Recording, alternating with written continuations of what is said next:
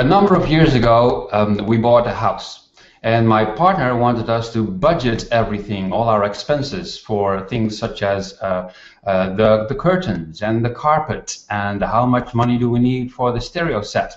And I thought this was a bit silly. I said, why can't we just buy what we need right now, and tomorrow we'll see. And it turns out that I was right, because after 10 years we still do not have curtains, and we use all our money to go on vacations. Turns out we needed our relaxation more than our privacy, apparently. Now, somebody who knows a lot about budgeting is the man who wrote Implementing Beyond Budgeting, and his name is Bjarte Bogsnes. Hello, Bjarte. Hello, Jürgen. Good to see you. Good to see you too. Does a story like this sound familiar to you, or people discussing budgets in their households? Absolutely. But on the other hand, as I often say, Beyond Budgeting is a somewhat misleading name, because the purpose of Beyond Budgeting is not necessarily to get rid of budgets. The purpose is to create organizations which are more agile, more human, because that is good and necessary for great performance in organizations. And in order to do that, you need to change traditional management. And what do we find at the core of traditional management? We find the budgeting process and the budgeting mindset. And that is why that normally needs to go, because it represents so much of traditional management. But there's a lot of other things you need to do as well. And I've actually been in organizations with budgets that I would claim are more beyond budgeting than companies who technically have got rid of the budgets, but they are still kind of doing the stupid micromanagement and centralized command and control in other ways. So it is a bit misleading as a label. Budgeting is part of it, but again, there is much more you have to do. All right. Okay. So that makes perfect sense to me. So it's much more than just the budgeting, but for me and other people, the budgeting stands out because it's a thing we don't hear that often in other communities and movements. And as you say, it's an important part. That brings me to one of my questions for you. There are plenty of movements and communities out there, including Agile and Lean Startup and Holacracy and results-only work environments, etc. And many of them claim more or less the same things. Now, how do you think Beyond Budgeting differentiates itself from the others? Is there something that you bring to the table, the round table, that others are not covering that well?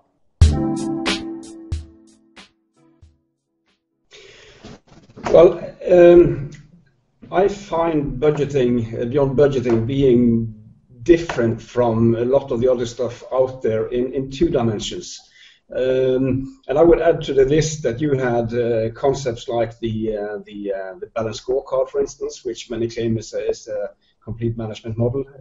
But if you look at a lot of the other stuff out there, a lot of that stuff is kind of recipe oriented. It's telling you exactly what to do. Beyond Budgeting is not telling you exactly what to do. It's more some guiding principles, some ideas. But what this should mean in your organization, that depends on what kind of business you're in, what kind of culture you have, what kind of history you have. So this is not a recipe. Another difference, I think, has to do with Beyond Budgeting is trying to address the whole management agenda, everything you need to, or most of what you need to think about if you aim to lead and manage an organization. And a lot of the other things out there, including some of those you mentioned, they do not, for instance, have a view on incentives and bonus schemes, as one example. Beyond Budgeting does do not have a view on a lot of things that is important for managers in their daily life. So Beyond Budgeting is making an attempt to attend to the whole of the management agenda and not just parts of it.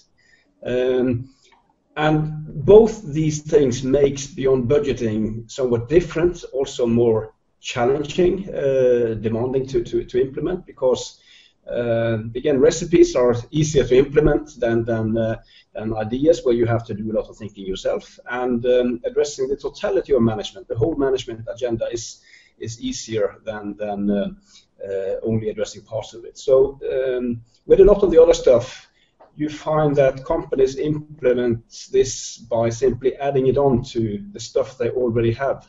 And nothing is easier than kind of adding a new box on top of old boxes. Beyond budgeting is actually about removing a lot of the old boxes, because it is actually about quite a radical change. Okay, great. I like that. So it's more than just recipes. It's more like a philosophy on which you base a number of your ideas. And for me, the money part is a very fascinating aspect. Like you said, the bonuses and balanced scorecard replacement or in addition to balanced scorecard ideas with metrics, key performance indicators, is something that you don't often see in other movements at this time. So something you bring to the table. One thing that I have been struggling with when I read your book, and I've attended a keynote of yours recently in Sweden, was budgets versus forecast. Can you explain to me once again what's the difference? How do we use these two in your opinion?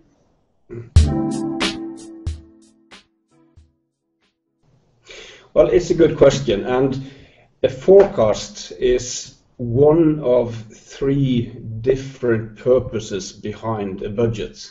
Because if you ask people and managers, finance people, what's the purpose of those budget numbers that you produce? Most will end up with a list of three different purposes. Forecasting would be one of those. We are trying to understand what the future might look like. But the second purpose would be target setting. The budget represents some financial targets, sales targets, production targets.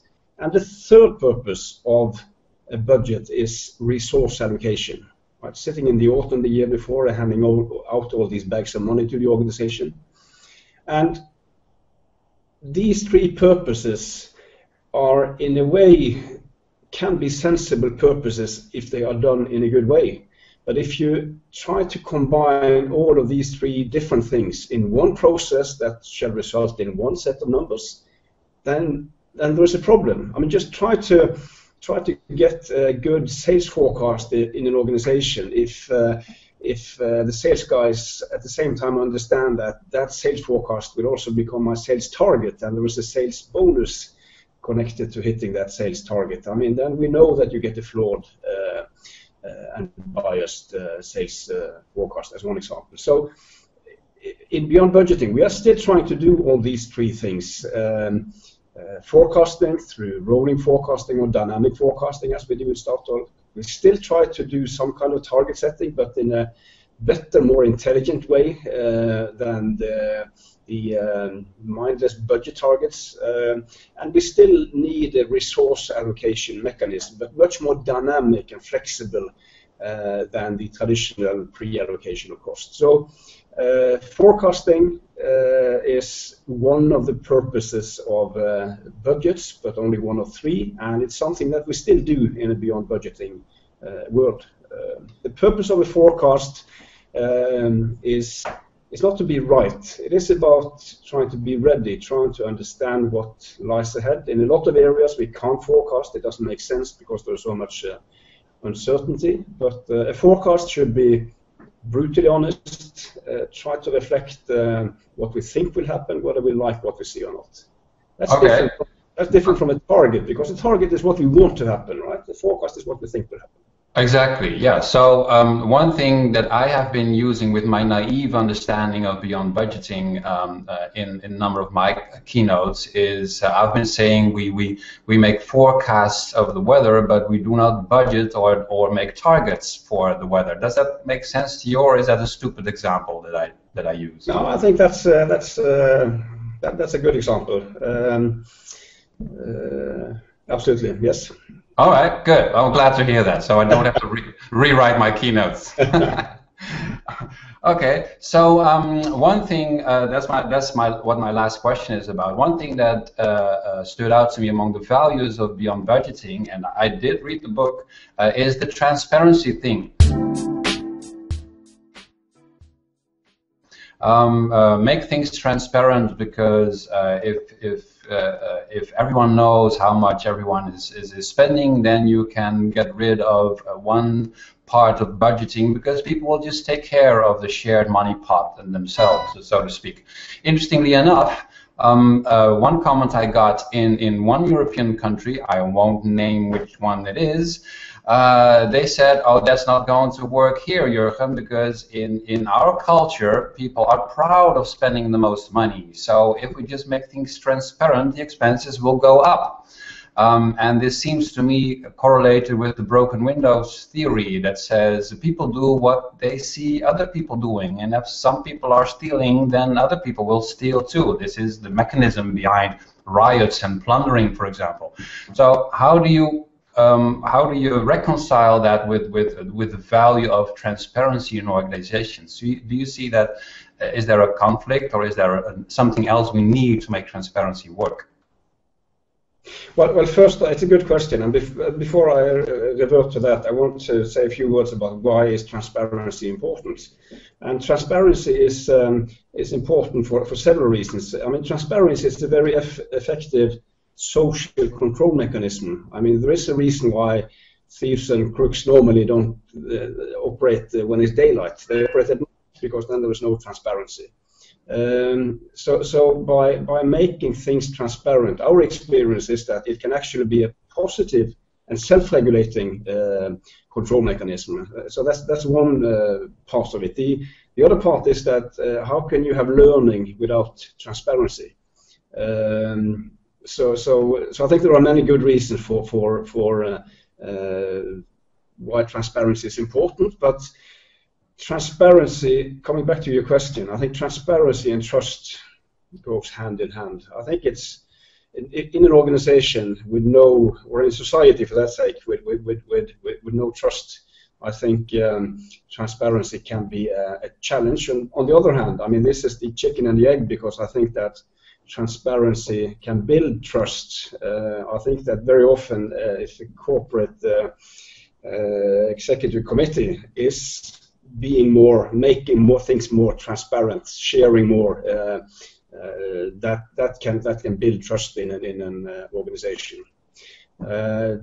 Fortunately, we have not experienced the broken window phenomena as a problem in Statoil, and if it should be a problem, I would call it, well, it could be a complication, but it shouldn't be a showstopper. I'm a strong believer in transparency.